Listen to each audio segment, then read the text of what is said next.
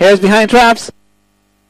And they're off and running, and it's trap 5 was first to show. That's Dromana Survivor, and he shows his rivals a clean pair of heels on the run to the bend. 4 is second, 3 is third, and 6 is fourth. Heading into the back shoulder with 300 yards to go is trap 5. Dromana Survivor, he's putting plenty of daylight between him and his rivals. He's 5 lengths clear of trap 3 in second. Now Disco Pants, trap 4 is third. The split was 15.92, another fantastic run, and trap 5 maintaining a strong gallop. 3 Disco Pants is making headway in behind. It's going to be tight at the finish. Trap 3 gets up to win from 5 in second and 1 third. 3, 5 and 1 for your trio. The winning time 28.61.